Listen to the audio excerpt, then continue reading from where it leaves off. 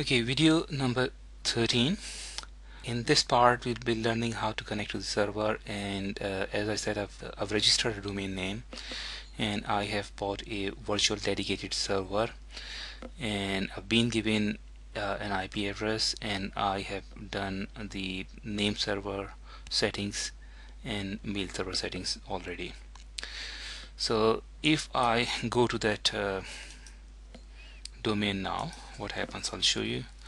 my-uni.net, this is my new domain name, and it comes up with website default page. I haven't uploaded any website, and I need to use an FTP client, and so this is what it is looking like right now.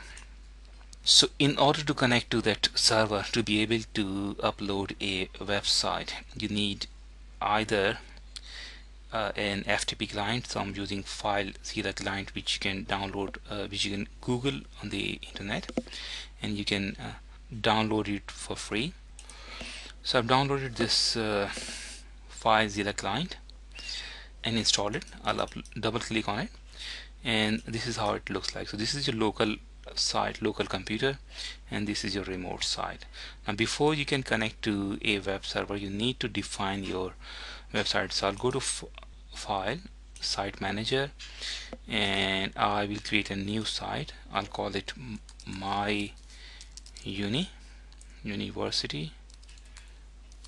Okay, and I have been given an IP address, so I need to copy and paste that IP address, port number 22, and this is the server type is SSH, file transfer protocol. We'll be using this one, SSH.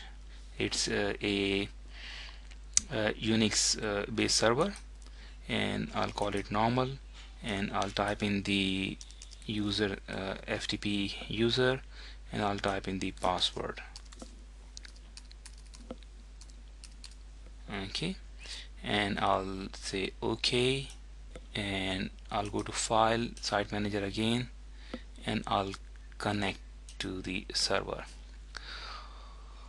So okay, so this is my directory on Unix server. This is the root, just like C drive on your Windows, and it's got a folder.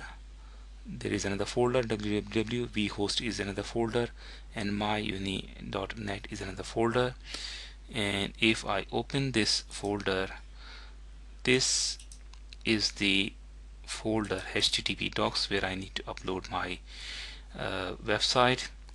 And if you look at it, this is the index page that was being shown when we typed in the URL of the website. Okay, so what I really don't want to remove this.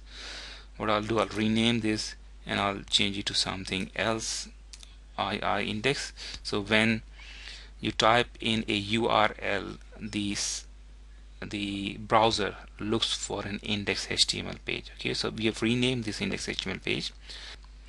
This is my local computer, this is the folder. So let me upload the HTML documents first, including this CSS sheet. And the easiest way is to drag and drop them into this folder.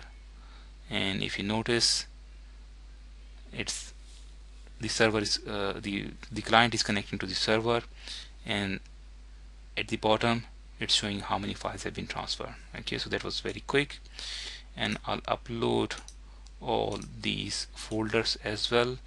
I'll have to pause the video here. Okay guys, as you can see, the client has transferred 30 files onto the server here. It's still going on, but it has already uploaded the index page. I can just show it to you. Where is it? So if I go to this directory, I can see the index page has been uploaded.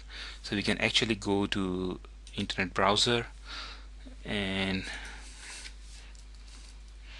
if I type in the URL,